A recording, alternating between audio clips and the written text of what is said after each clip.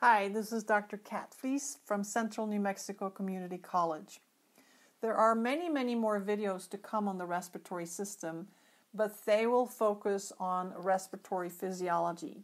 This video G, focuses on the very last bit of respiratory anatomy, namely the lungs themselves, with the pleura, the pleural serosi.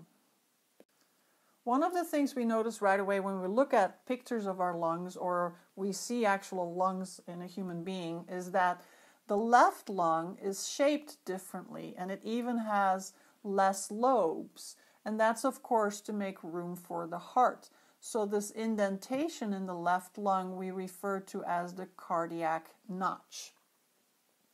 The right lung has 3 lobes, and remember each one of these lobes is going to receive its own bronchus, while the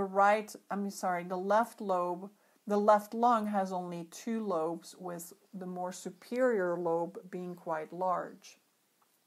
Each one of these lobes is made of small segments. You can barely see these thin faded lines in the background. Those are the segments, also fed with segmental bronchi. And eventually each segment is made up of little lobules and they are served by bronchioles.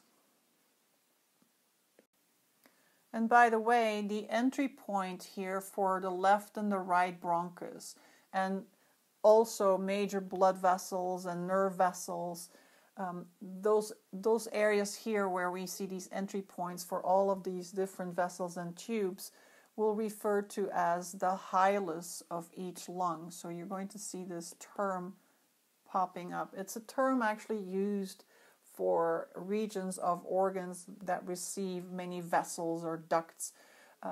It's a term used for many organs, not just for the lungs, by the way.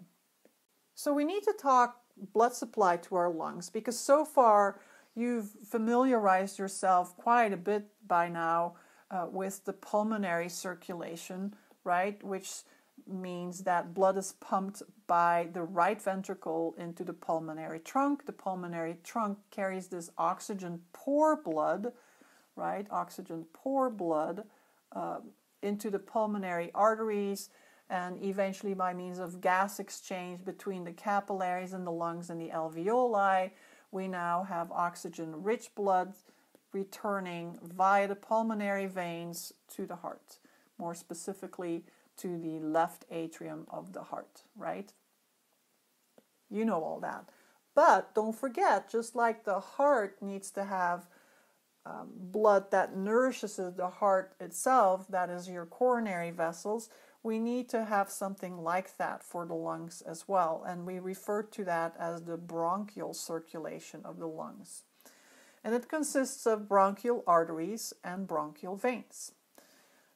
Just like the left and right coronary artery that feed the heart arise from the aorta, we see that our bronchial arteries also arise from the aorta and enter the lungs at the hilus. These bronchial arteries are going to be carrying oxygen-rich blood because, after all, they arise from the aorta. The bronchial veins, on the other hand, they are going to be oxygen-poor. And notice, interestingly enough, they're going to anastomose with the pulmonary veins. And what do you know about the pulmonary veins? The pulmonary veins are actually oxygen-rich. So there's a little bit of mixing of the blood going on between oxygen-rich and oxygen-poor blood.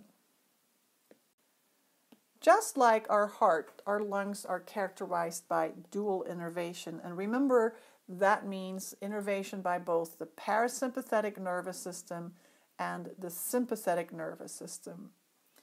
Recall that your parasympathetic nervous system secretes acetylcholine, and your sympathetic fibers, they are going to secrete norepinephrine. And in the event the sympathetic nervous system as a whole were activated, then the adrenal gland would also add epinephrine.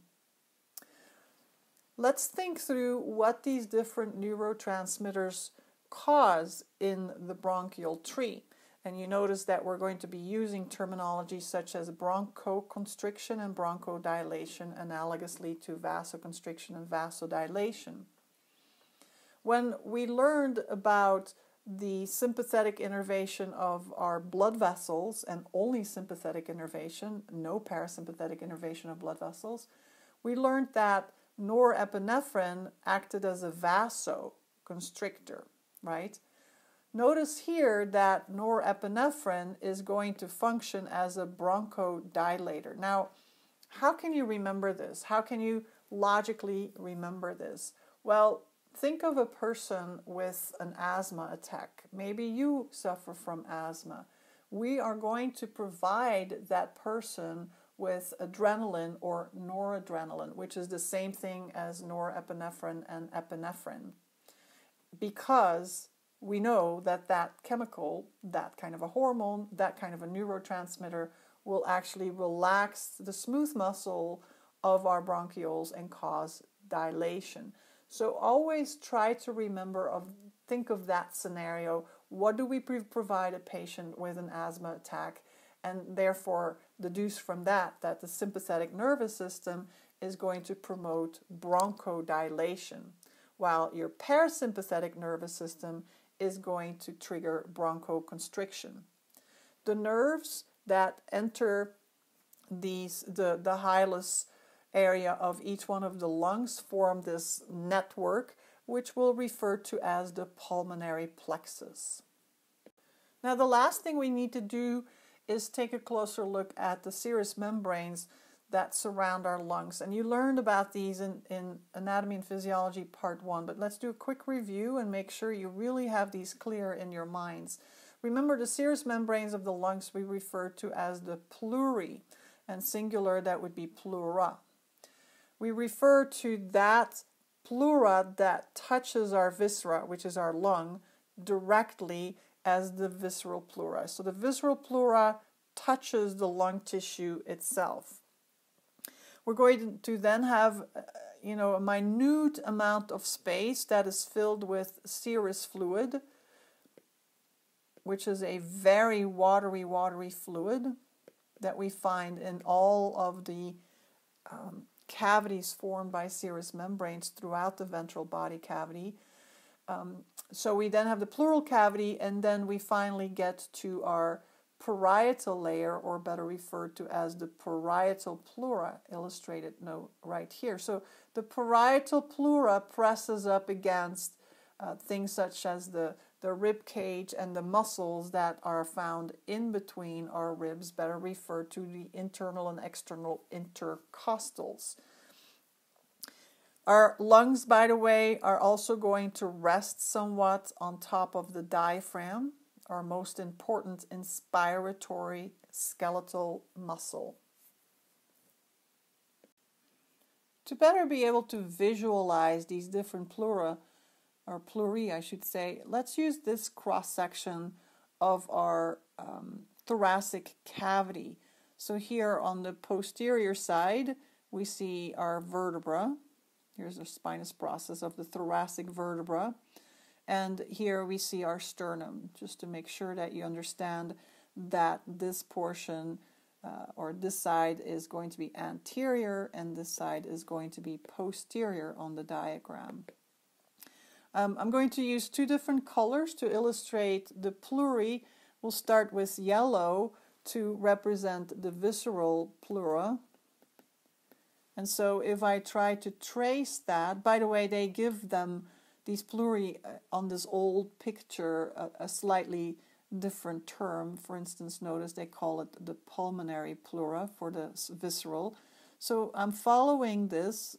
Well, first we'll just start there where it's labeled like so. Let's stop there for a moment where the hilus is and continue down this way.